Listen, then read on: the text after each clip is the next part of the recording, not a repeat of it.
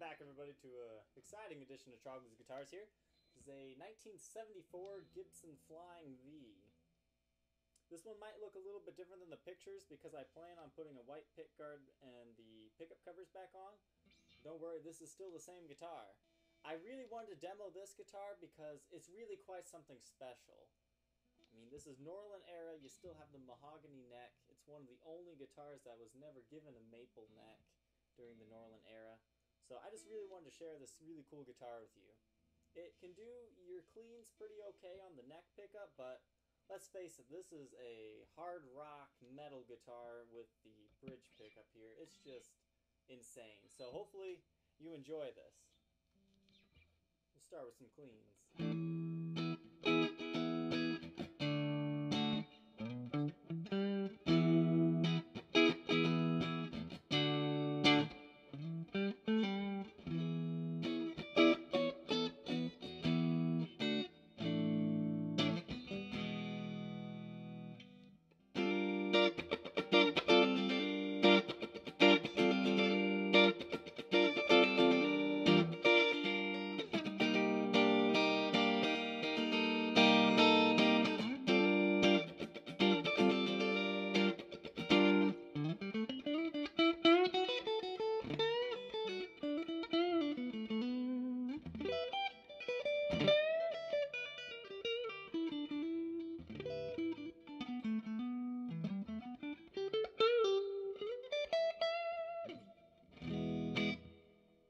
Now for the moment you've all been waiting for, the neck pickup, bridge.